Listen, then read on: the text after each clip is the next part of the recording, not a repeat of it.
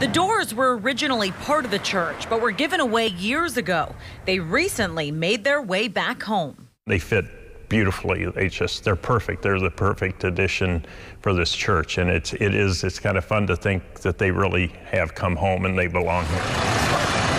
It's been a long, detailed task to restore this historic church that sits on Main Street. These ceilings here. Jerry Finn has been raising funds for years through Friends of the Town Clock Church group.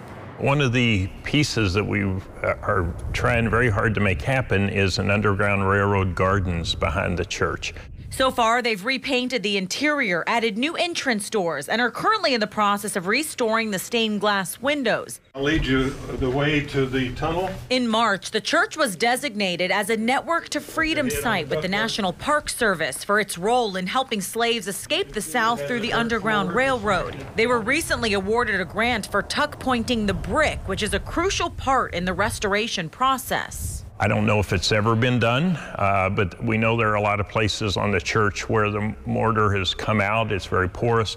Water gets in, and then it affects these plaster walls. They received $15,940 from the National Park Service and will have to match that amount dollar for dollar to repair the mortar.